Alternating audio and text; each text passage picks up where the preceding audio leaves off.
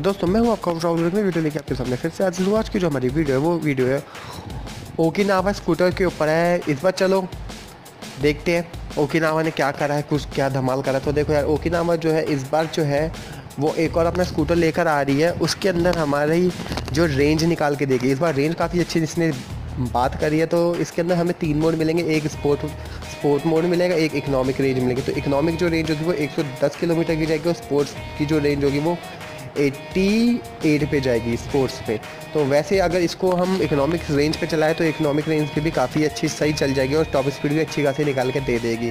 अब देखो इकोनॉमिक में क्या जाएगी, इकोनॉमिक में 30 से 35 तक में जाएगी, स्पोर्ट्स में जाएगी 50 से 60 तक में, और टर्बो में जो जाएगी वो जाएगी 65 से 70 तक। तो अगर देखा जाए तो इसको स्पोर्ट मोड पे चलाया जाए तो बहुत बढ़िया भी रहेगा। आप देखते हैं इसके अंदर बैटरी तो वैसे लिथियम आयन बैटरी निकलेगी इसके अंदर, लेकिन इसके बारे में मैं अभी कंफर्म नहीं कह सकता।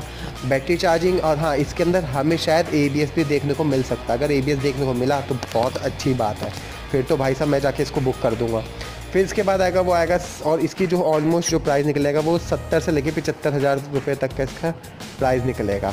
तो यही थी इस बाइक के अंदर इन्फॉर्मेशन, सोचा आप लोगों के सामने शेयर कर दूँ। तो हमारा एक और चैनल है राहुल व्लॉग्स करके, तो उस पर भी आप जाइए और एक बारी जाके उसके बारे में भी देखिए।